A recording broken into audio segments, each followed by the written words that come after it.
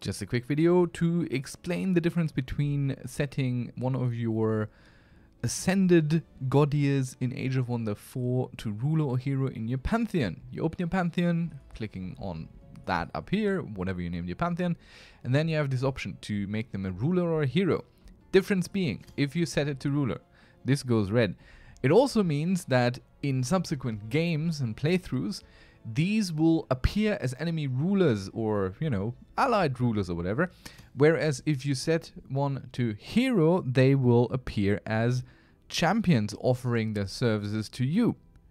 And that's all the difference. You can also kick him out. That's that for now. Thanks for watching.